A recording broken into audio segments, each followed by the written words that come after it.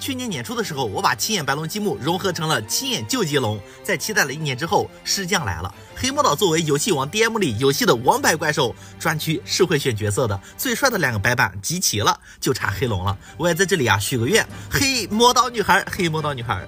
依然是逼格满满的包装，抽出外面的封套，掀开第一层就是积木同款的立体形象海报，打开就能看到所有的内容了。除了常规的积木理念外，还有需要剪切的板件，一张转印贴，拼装的手感一如既往的不错。最后把人偶装在地台上，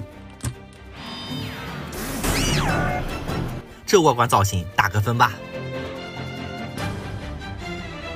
大家是更喜欢青眼白龙还是黑魔导呢？让我看看谁的人气更高。作为攻击力只有2500的怪兽，想要与其他怪兽抗衡，自然要和各种魔法配合。所以这款积木更多的是通过地台场景特效键还原黑魔导的对战状态，整体的造型1秒拉回童年。地台前侧是游戏王正版授权的收藏名牌，地台上的紫色对应黑魔导的色调，黑魔导身上的符文是金属金色涂装，一周有透明蓝色、紫色特效键、绿色宝石，凸显了魔术师的神秘形象。前侧的魔术皱纹书还记得吗？魔法师族攻击力上升500点，师徒2人直接上升700点，小白汗流浃背了吧？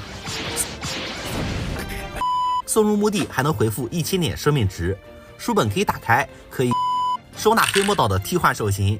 地台配置了3颗发光宝石，魔法阵内圈有 LED 硅胶霓虹线条灯，漂亮。而黑魔导人偶身高达到了26厘米，外观也是高度的还原，主体积木为骨架，全身21处开模零件，穿上 PU 仿真皮革魔法师长袍，这就叫优雅。同时主体呢具有一定的可动性，可以摆出剧中的经典动作。主体配了2把魔法杖，一个常规形态，还有一个特效形态。打开灯光，黑魔导的通常魔法技能和青眼白龙放在一起，再现宿命对决。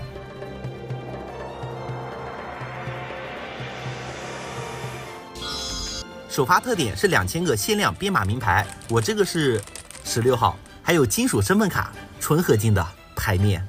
专区通过积木再次展现了黑魔导的优雅战斗姿态，算是对童年的一次补全了。同时这次还推出了3幻神某龙、某兵和某鸟。